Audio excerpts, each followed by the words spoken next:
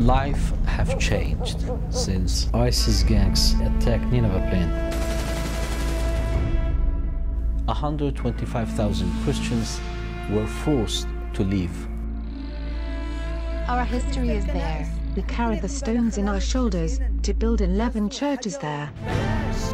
If we will not return back, it means there's no Christianity in Iraq more. When I came to my house, was destroyed completely by the aircraft. The reconstruction is a process very difficult, but with the help of the ACN, we can make this reconstruction very well. We want to return back, and we will return back.